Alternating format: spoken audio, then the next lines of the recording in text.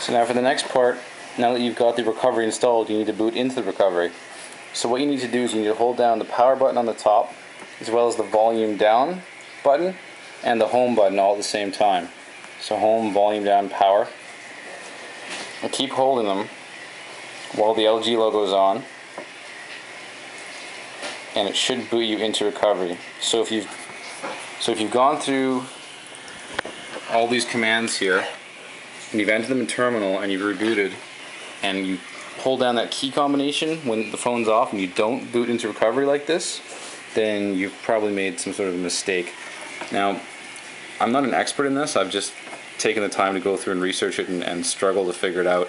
I found it quite confusing. I found the instructions on the forums usually are kind of lacking. The guys at the XD8 developers forum do a really great job in what they do, but their technical writing sometimes is a bit lacking.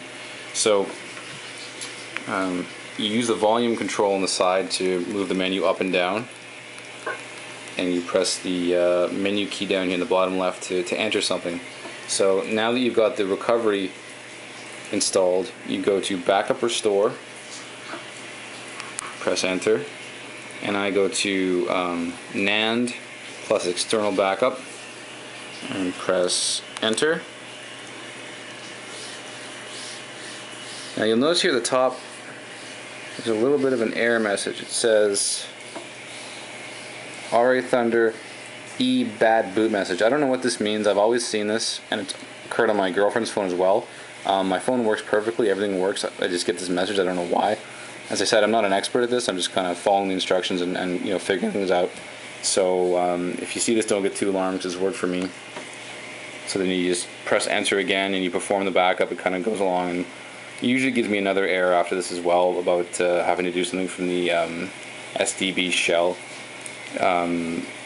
Other people say the same thing, so I don't know if it's just a bug in the recovery, but I've been using this phone for about a month now and haven't had any problems, so I don't think that's a huge issue at this point.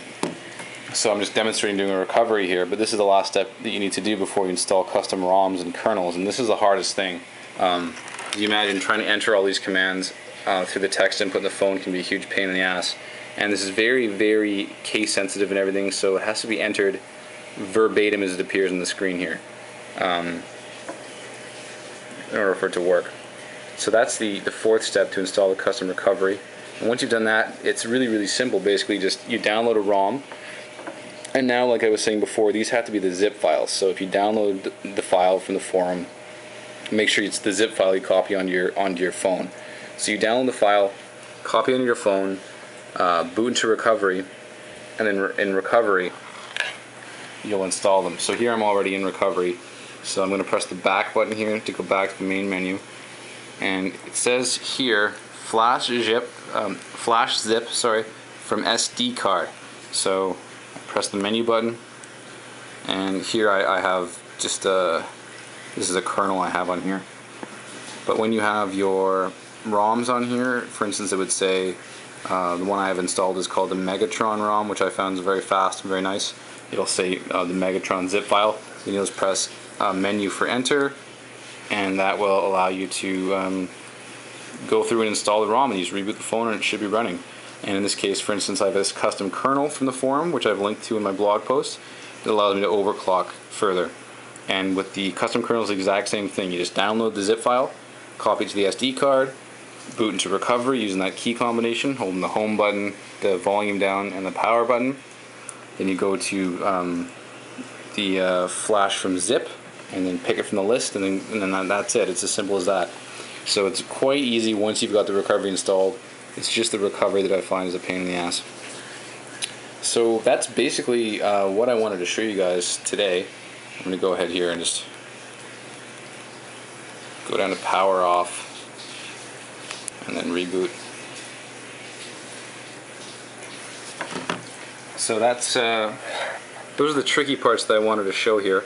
And just to go through and give a quick recap, you want to use this video in combination with my original blog post, and you first want to download the Z4 root, which I've linked for. Install it using an APK manager you download from the market. Using that, you can do a one-click root, which is quite simple. Then you want to install the custom recovery, which is a little bit confusing. Remember, you have to get the flash_image file as well as the recovery file and put them both on your SD card. And in this case, the recovery file is the image file that's extracted from the zip, not the zip itself. And then you go through, you download the terminal emulator from the market. In the terminal emulator, you first type SU, which will bring you to the root directory. Then you type in the commands listed from the forum post that I've linked to. Then you reboot into the recovery using the key combination I mentioned, holding the home key, the volume down, and the power button. And then from there, on this screen here, you can go through and you can do your backup. How you do the NAND backup, the external backup. You flash, and then you can go ahead and flash ROMs. And the great thing about this is you can flash any ROM you want. I've done the Megatron ROM, but pretty soon they'll have the Android 2.3 Gingerbread ROM out.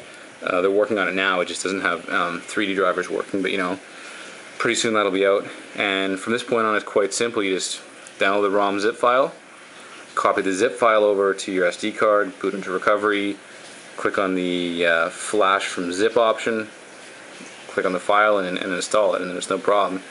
And the same thing here from step 6 for the optional custom kernels. You just download the zip file, copy it over. You okay? Yeah. Copy it over and then install it, and then you're ready to go. And I have also linked to an unlocking website where you can get unlocking codes, and yeah, you should be getting high benchmarks and smooth performance, and it should work out well.